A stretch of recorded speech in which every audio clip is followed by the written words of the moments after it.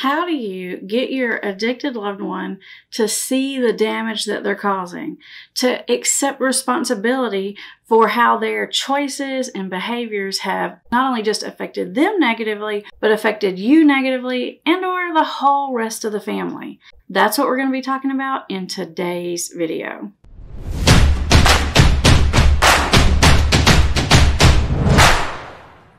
For those of you who are new here, welcome. Thank you for joining us. You're watching Put the Shovel Down, the YouTube channel designed specifically to help you understand the science and psychology of addiction so that you can get your life and your loved ones back on track and get back to living the life that you want to live. If that's something that you want to do, you're definitely in the right place. This channel is full of information that helps you if you're the family member and you've got an addicted loved one, or if you're a person who's either in early recovery or struggling with a substance use disorder and thinking about making a change. This channel is all about the psychology. And as always, I have put a ton of additional resources for you in the description. So now that we said all that, let's get back to our topic of how to get an addicted loved one to acknowledge what the heck is going on.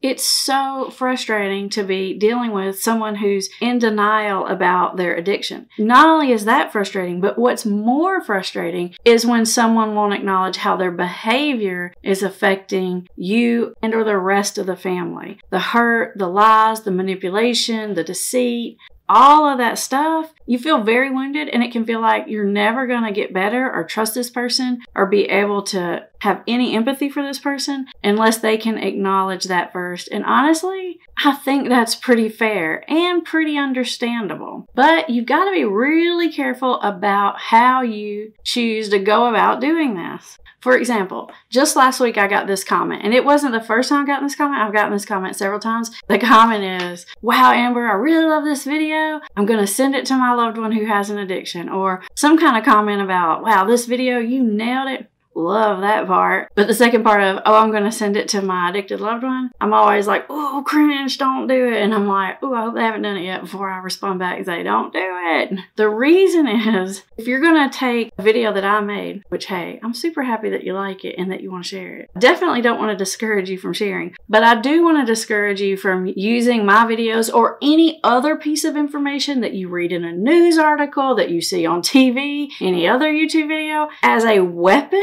to try to directly confront someone about their addiction, about their denial, about how their behaviors are affecting the people around them, all that kind of stuff. Because I'm always teaching you guys, don't come at it head on. Don't directly confront someone with that sort of sharp, in-your-face kind of stuff. Because the more you do that, the more walls that come up. Here's how I want you to think about it. Do not try to engage this problem through the front door, because by now, your loved one has got maximum security on that front door. Like, they got like camera to see if anyone's coming. I'm telling you, they got maximum security on this, like, come through the front door of addressing someone's addiction. It's not going to work. You're going to have to find a way around that. In fact, not long ago, I made this video about how to confront someone about their substance use disorder. If you haven't seen that one, that might also be a good one. I'll put it up at the end of this video. But the important thing here is, don't come at it head on. And you might be wondering, what do you mean by come at it head on? Don't try to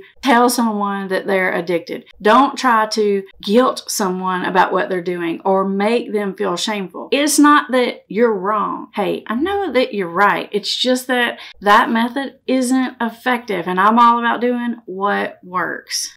Last week when I got that question about, can I send them your video? What I ended up replying to that person was, hey, if you're going to send them one of my videos, send them one of my videos that you think that they'll totally agree with. The reason is because when you do that, you're actually helping to build rapport between your loved one and the videos. And if they feel like I get them and I understand their side of the story well enough, so send them videos where I talk about their side of the story, they're going to feel heard and understood even though they've never even met me. Then, once you can do that, if they start hearing some of these other videos where I start talking about your side of the situation, that information is going going to be able to come through. So it's kind of like, it's how you get them to unlock that front door, take the deadbolt off, and let that other information come through. So please, by all means, share my videos anywhere and everywhere you want to. I love it. It helps me. But most of all, it helps other people, because you never know who's going to watch that video and it's going to be exactly what they needed at the exact right moment. But never use these videos as a weapon. And it's kind of like they're trying to shove this information down their throat. I'm telling you, every single time you do that, you're making it 10 times worse. Please, please, please do not do this. The whole goal here is to figure out how to not hit those defense mechanism trip wires.